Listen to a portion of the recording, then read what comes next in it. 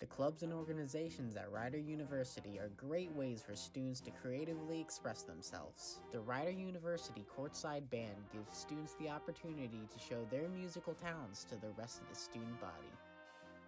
So the Rider Courtside Band, it has a lot of creative expression because we're able to just pull our talents together and create something fun.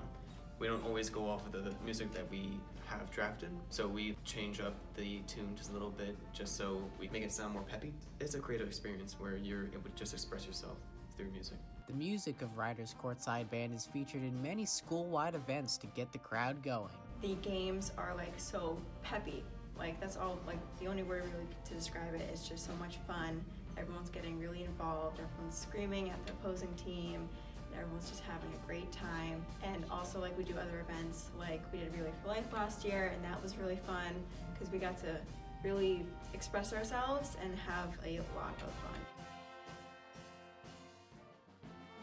The Courtside Band also had the chance to perform at this year's MAC tournament in Albany, New York to support Rider's basketball teams. Playing at the MAC tournament was a remarkable experience for the band. I mean, as a band, we all got really close together, we formed new bonds, we became a lot better friends.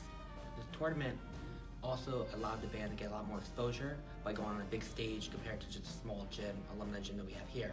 As a result of the tournament, I feel that when we look back at our college careers 20 years from now, it's going to be events like going to the tournament and having that fun, and that really solidifies a college experience. You can follow the Rider University Courtside Band on Facebook and Instagram to see highlights from the events that they were featured in.